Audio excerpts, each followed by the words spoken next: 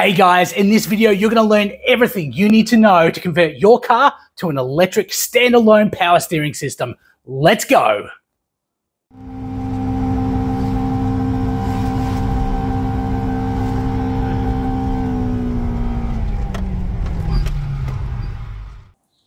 So firstly, why would you want to convert to an electric power steering system? A big one is cost. This system is actually really cheap, and when compared to a factory power steering pump for a car like the rare Altezza in Australia, it actually works out to be really economical, and you can upgrade for almost the same cost as going a factory pump. Next is mechanical load, and by removing the mechanical load off the engine, it's noticeably made it a little bit more revvy, which I absolutely love, especially in 3SG beams. When it's bouncing off the rev limiter, it sounds amazing.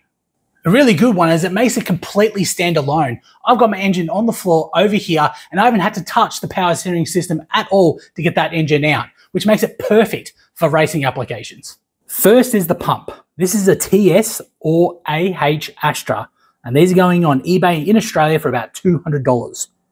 There are other pumps you can use, but this is the most common, and also I feel it is the best pressure to provide the best steering feel.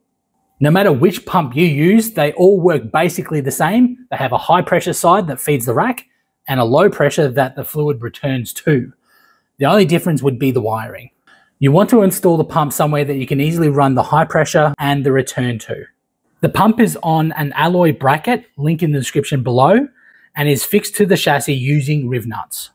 On this car, the return comes from the rack, down the chassis rail, to a cooler in front of the radiator, and then it goes over to here, and I have just used trans cooler line to take it up from the hard line to the pump. The high pressure line seems daunting, but it's actually very easy if you use a universal LS power steering hose kit.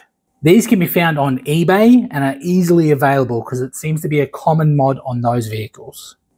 It comes with 2 hoses, so you'll have a spare and every fitting that you could possibly think of for any application. I'll leave a link to the one that I got in the description below.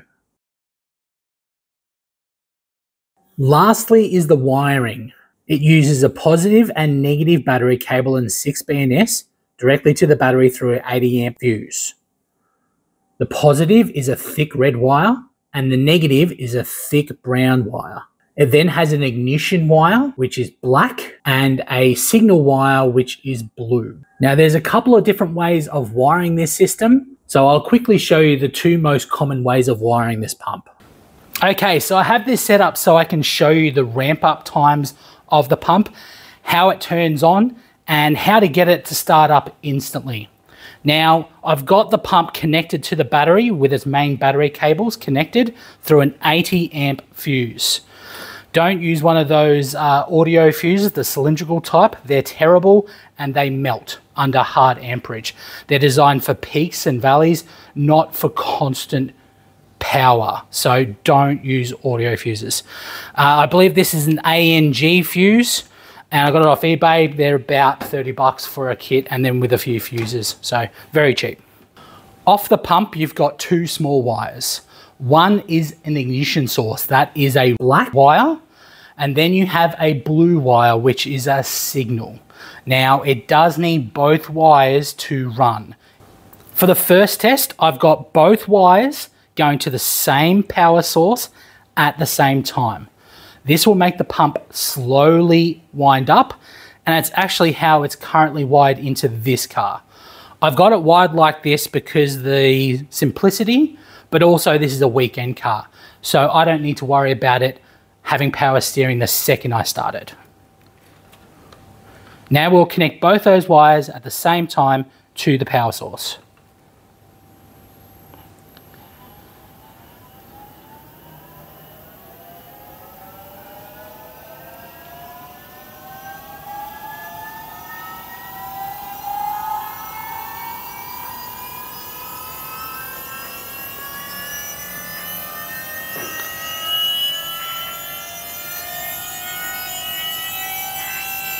And now it's pumped.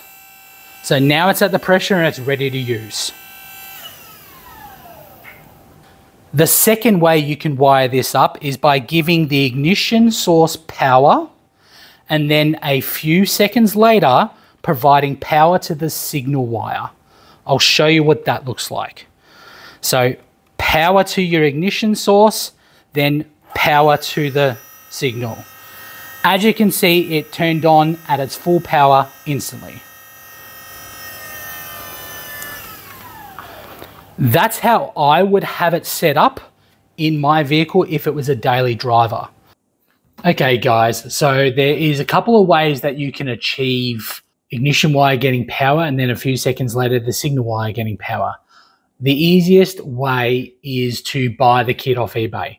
eBay has a kit for these pumps where it comes with all the wiring you need, including a box that is basically a pull down one of these, a delayed relay, already inside of it. So you just follow their instructions, wire it in, and then you're good to go.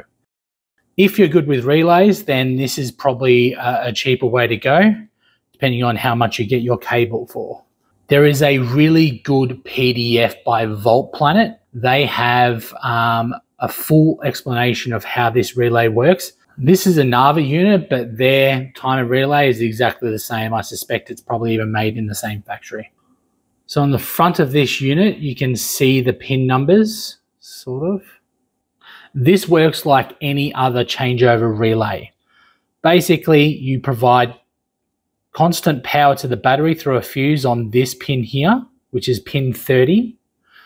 You run earth to pin 31, which is this pin on the side here. You run a signal wire from your ignition.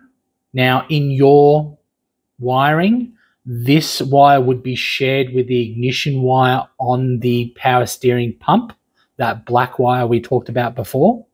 Then you would run the signal wire to this top wire here, which is pin 87.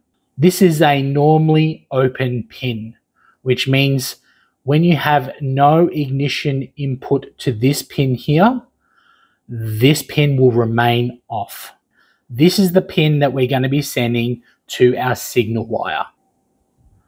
So we have our power to the battery to this pin, our earth to this pin, our ignition source will go to this pin and the ignition wire on the pump, and this wire will go to the signal wire on the pump. You then use these pins to set the relay to a delayed on for a couple of seconds. That would provide power to this normally open 87 pin a couple of seconds after it receives power to this pin, achieving exactly what we want, and the pump will start up almost instantly. Okay guys, that is everything you need to know to build your own system. If you have any questions, put them in the comments down below. I'll try and answer as many as I can. Like and subscribe, and I'll see you in the next video.